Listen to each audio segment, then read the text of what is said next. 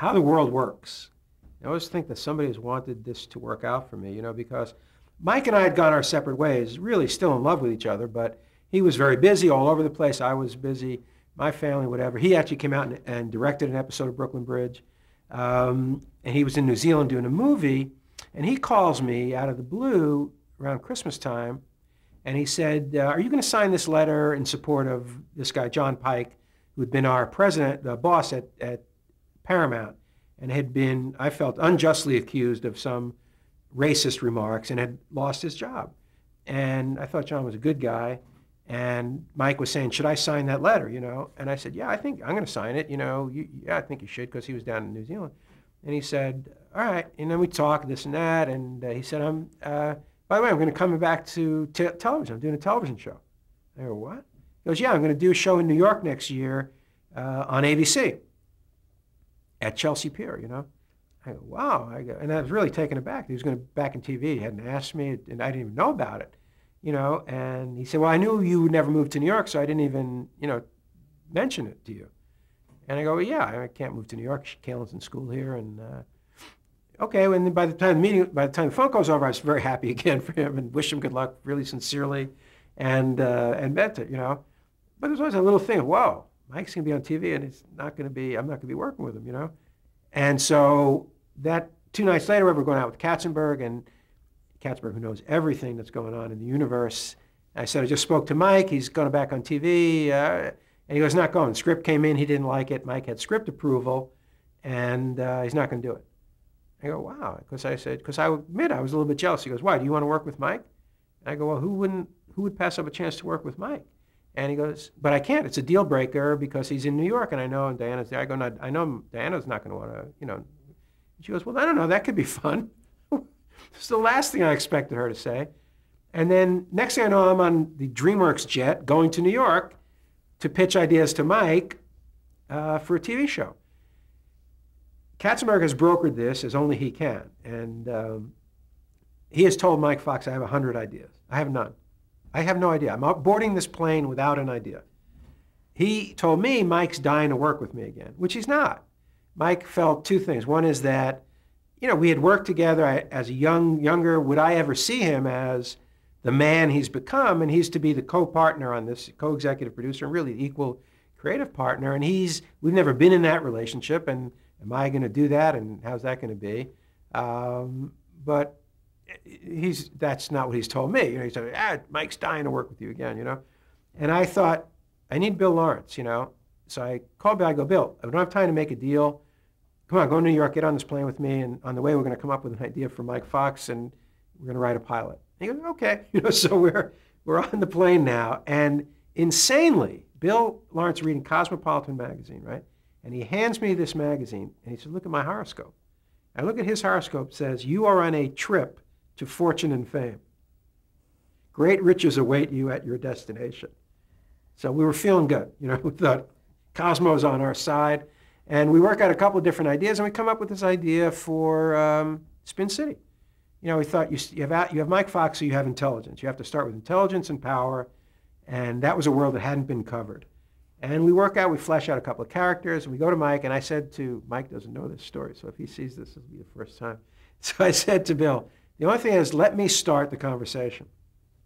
So I say to Mike, okay, we don't have the whole thing worked out. We have nothing. We're at the Four Seasons Hotel. That's what we have nothing. I go, but here's what it is. It's New York City politics. The city's up in flames. There's a sanitation strike. The bridges, everything, infrastructure's going. People are screaming at each other. Everyone's been waiting. You walk in the room, everyone gets quiet because they want to hear what you have to say. So I said, I know actors. And Mike goes, well, yeah, that sounds like, I could be that guy, And that was it. We really didn't have much more. But now we're sitting there with Mike and pitching. We come up, Mike's so brilliant, and we come up with all these different. And by the end of that little meeting there, we've come up with the whole show.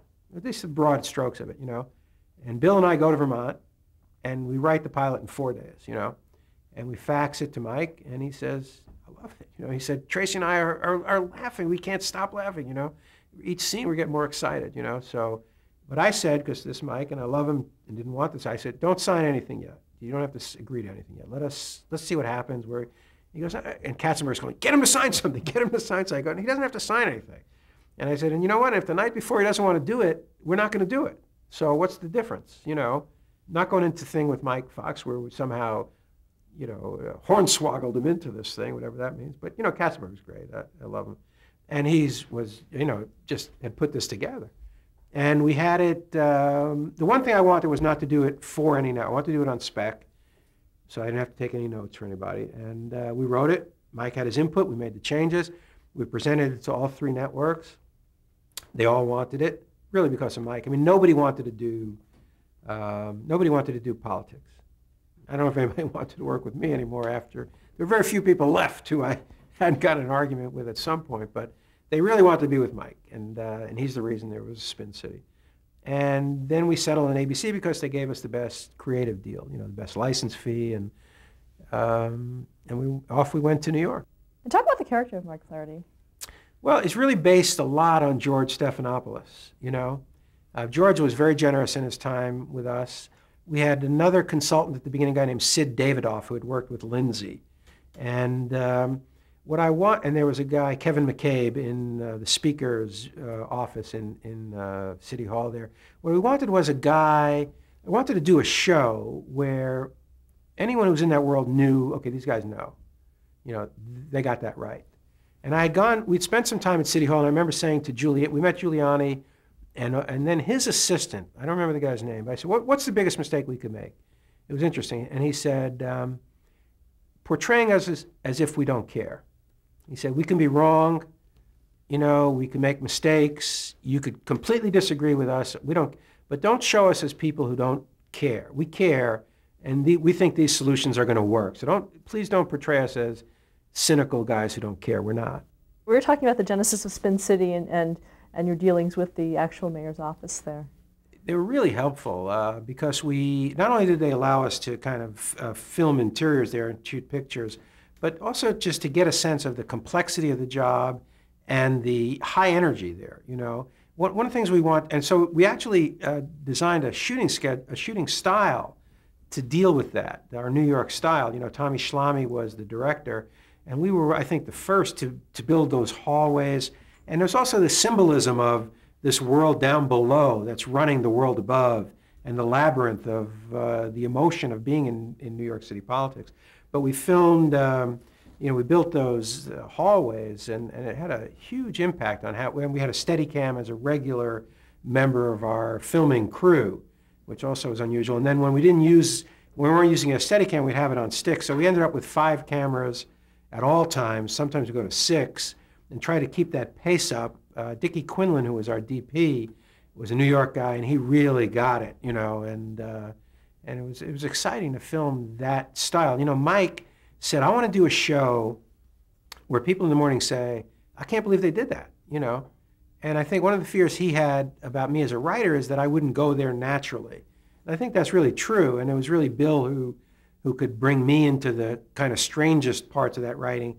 As an older guy, you know, there were certain things, especially in terms of the relationships with women, you know, which was key in Mike Flaherty's life. You know, here I am, you know, what was I, 52 at the time, and you know, Diana and I had been together, you know, 100 years. I actually have no memory of going up to a woman and saying something, you know. So it was kind of interesting. I had all these young writers. So Mike wanted to also prove himself to a whole new generation of people, which I thought was really exciting. You know, no free ride, no big deal who I was. I want to do it over in a different way. And we had the idea, we hired 14 writers, 12 of whom had never worked. Yeah. And Bill, at 27, was my most senior trusted aide, you know, and we were sitting in that room there. I had to give them a handkerchief, so, you know, if I was talking about something from before they were born, they could throw the flag, you know, go, boss, 15 yards, I was minus 10, you know, wasn't born yet, you know, can't help you. But it was an interesting dynamic, you know, different relationship, and very, very good for me as a writer, very energizing.